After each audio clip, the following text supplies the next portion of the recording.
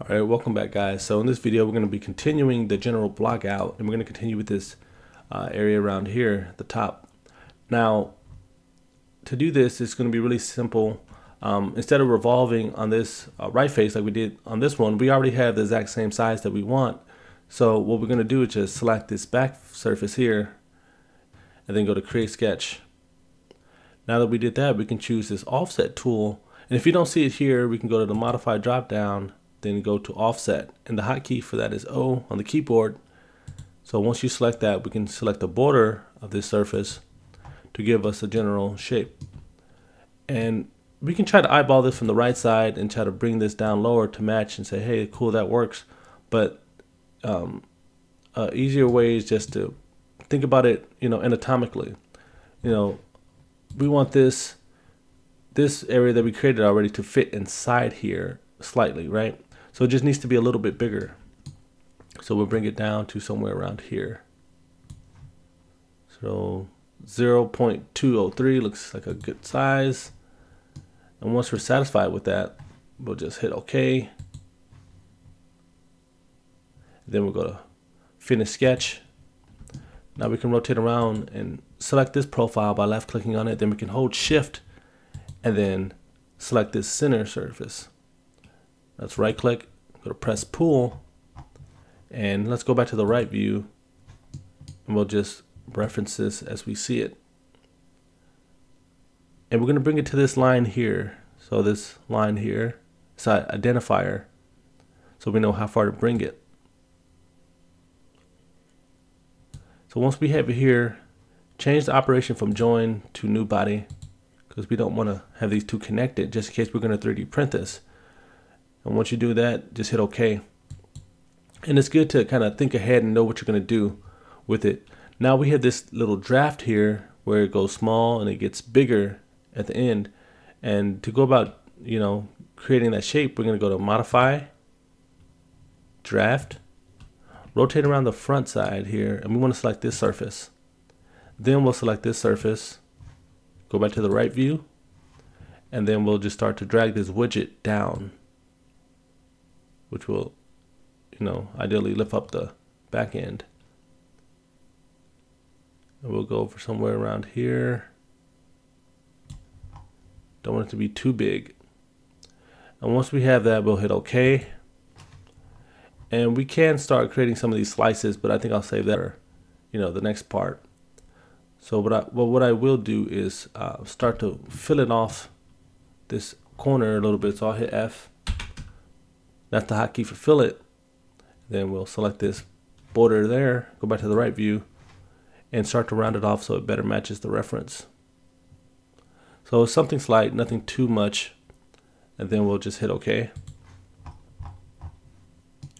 Now that that's done, we're not going to worry about these tubes just yet. See, these tubes is 1, 2, and we know that that's mirrored on the back end as well. So we're not going to worry about this, but what we will do is worry about the shape that's underneath there, and which is it's another cylindrical surface. So we'll select this back surface, create sketch, choose the offset tool, and remember, modify, offset. If you don't see it up there, we'll just choose the border, rotate back around, and this is going to be a subsurface, so it'll be underneath somewhere around here. And once you have that, you're satisfied. I think I'll make it a little bit bigger. Hit OK. We'll bring this surface out by selecting it, right click, press pull, go back to the right view, and we can see where we should bring it. And it goes to about here, right?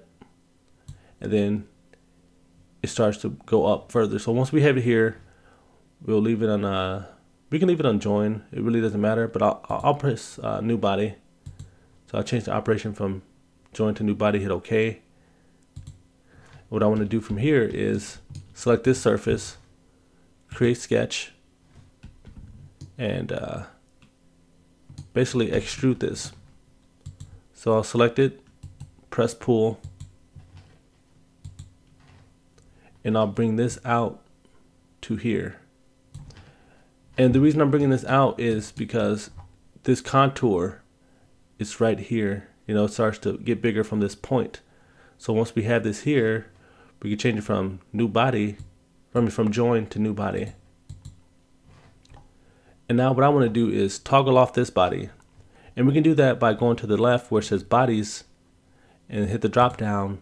And if we hover over it, it should light up on the left side indicating which body it is. And once we know that, we can just toggle it off for a second. And what I want to do is create another draft from this point. So I'll go to modify, draft, select this front face, then select the side. Now back in the right view, I can start to pull down on this widget so I can better match that. And this looks to be good. So what I'll do is hit OK. And now we can toggle back on the other body so you can see it while we turned it off, so we can see that front face, but now we have it. So at this point, you don't want to press pull this, because if we press pull this, this is what will happen. So we're just going to be continuing that, and that's what we don't want. So what you want to do is select this surface and then create a sketch and press finish sketch.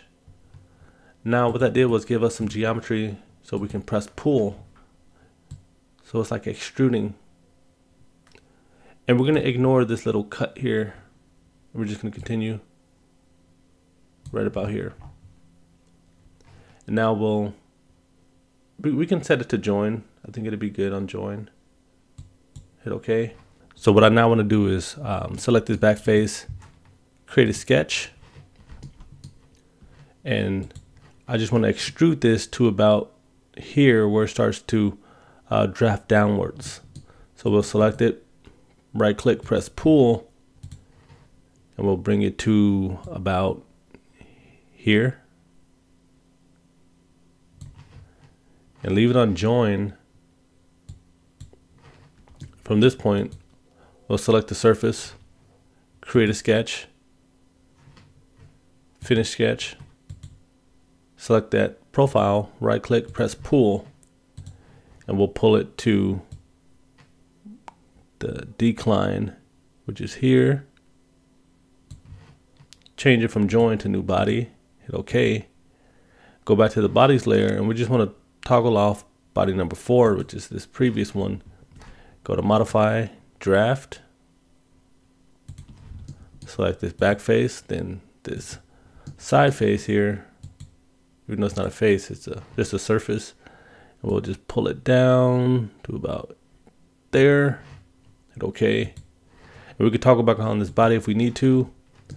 And then we'll just select this surface, create sketch, finish sketch, select the profile, right click, press pull. And back in the right view, we'll just pull it to the end of this. So right here. And we can leave it on join if we need to. And then we'll just hit F, which is fillet mode, or we can just go to modify, fillet, select this back ring here, and back in the right view, we can reference and pull it to here. Now that's good. Hit OK.